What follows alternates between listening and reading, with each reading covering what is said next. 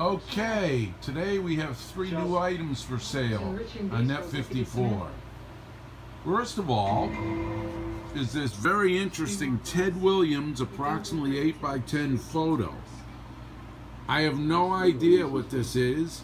It is probably a team issue piece. It is obviously dull, has some staining there. And here's the back right there. Interesting piece, $12 shipped. I don't know what it is, but it's a cool piece. Once again, there's the front. Little damage, little crease in the upper left corner or a fold. Still a nice oddball Ted piece who definitely got some age to it. That's the first item today on October 8th. Where's Jessica Morris? I don't know what you're talking about. Excuse me, please.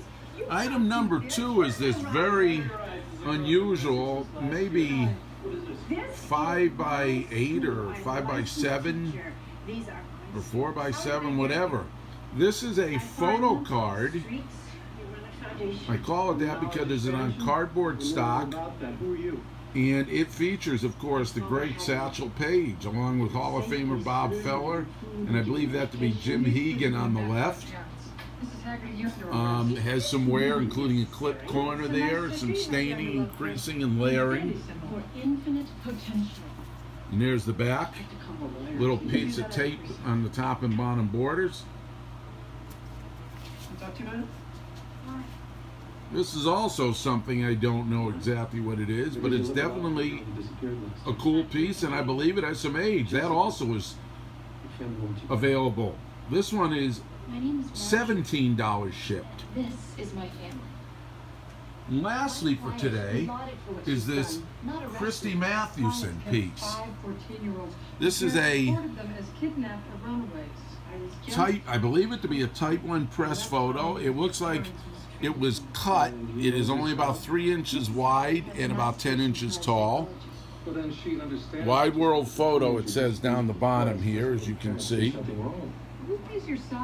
There it is, Wide World Photo, and it has editor's paint or whatever that is called. 1922. There's the identifier with a 1922 stamp date. Believe that to be December 18th, 1922. Very unusual Matty piece cut from an original photo, but appears to be a working original photo. And this is $20 shipped. Got some condition issues, you can tell the cut, but still a great vintage Mathewson piece. So if you're interested in any of these 3 items, please PM me to reserve, and thank you. Scott.